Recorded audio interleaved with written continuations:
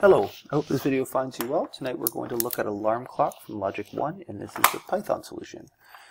So the problem states, given a day of the week encoded as 0 Sunday, 1 Monday, 2 Tuesday, up to 6 Saturday, and a Boolean indicating if we are on vacation, return a string of the form 7:00, indicating when the alarm clock should ring. Weekdays, the alarm should be 7 o'clock, and on the weekend, it should be 10 o'clock. Unless we're on vacation, then on weekdays it should be 10 o'clock, and weekends it should be off. And we can look at the first example here. 1 meaning it's Monday, we are not on vacation, so we return 7 o'clock. Friday is 5, not on vacation, 7 o'clock. 0, which is Sunday, not on vacation, 10 o'clock. So we'll do this a few ways just to kind of highlight some really nice learning opportunities. The first way I'm going to do this is with pretty much just standard if statements. And that's really what this problem is rooted in. So if I check if it's Sunday or Saturday, and then I check if I'm on vacation or not, I can decide what to return. So I'm going to say if day is equivalent to 0 or day is equivalent to 6, and then we're going to say if vacation, meaning we're on vacation. Well, if we're vacation, if it's a Saturday or Sunday and we're on vacation, we turn off the alarm clock. Otherwise, we return 10 o'clock. Now this is a good opportunity to reinforce the idea that as soon as we hit a return statement, we're done. So that's why we don't need to put this second return statement inside an else or an else if. And again, that's why we don't need to put this next part inside another if statement, because if we make it past this first if statement, we know it must be during the week. So we just say if vacation, and if it's vacation, we return 10 o'clock here. Otherwise, we return 7 o'clock. So unfortunately, it's a work day and you have to actually get up. And I hit go, and there it is. So this is kind of what this problem is really trying to see if you understand this idea of using if statements to decide what to return. So our next approach, what we're going to do, is we're going to take advantage of the modulus operator and just kind of talk about that. Well, if I can decide whether it's Sunday or Saturday, I can really quickly go through this. Now I do this in the first case by checking if, explicitly if day is 0 or day is 6. Well, I can also do this. Well, what I'm going to do is I'm going to start making two variables. My first variable is going to be called, weekend, and on the weekend we're going to assume that the alarm is off and weekday. And on the weekday, if we're on vacation, it's going to be 10 o'clock.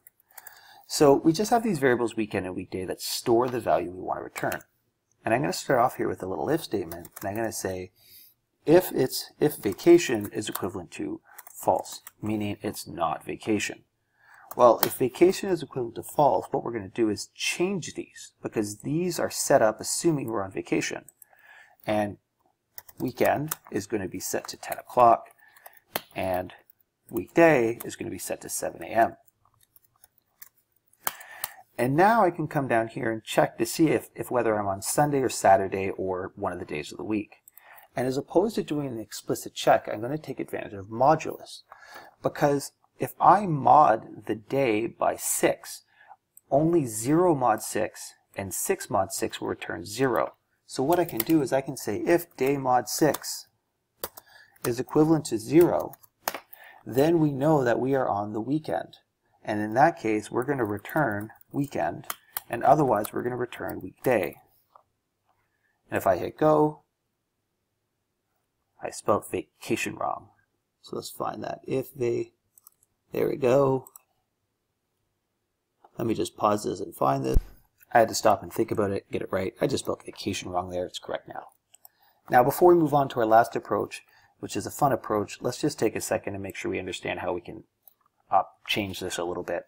Remember, if we want to check if vacation is true, we can just say if vacation. But in this case, we want to check if vacation is false. So we can say if not vacation. And that's how you check if vacation is equivalent to false using this shorthand notation.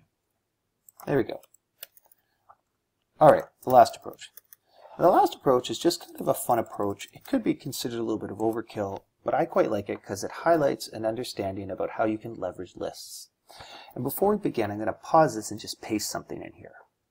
Okay, so I've made these two lists here, and the first list is called normal day, and what I've done is I've stored in each index in the list the value I should return. So this would be day 0, day 1, day 2, day 3, day 4, day 5, day 6. And since the list is aligned with the days, I can just use that day value as an index. And then I have a second list called vacation, and I do the same thing. So all I have to do now is decide if I'm on vacation or not, and then based on that I'm going to use the respective list. So I'm going to say if vacation, meaning if I'm on vacation, and all I then do is return vacation day at day. Otherwise I return normal day at day. And I hit go, and there it works.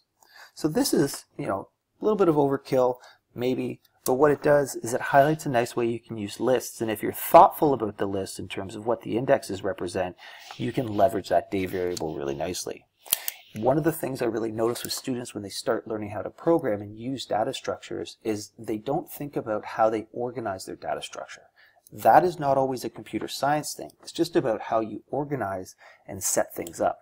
It's the same thing when you're working with files. If you know in advance exactly how you're going to set the file up, it becomes a lot easier to run algorithms and do various things with them.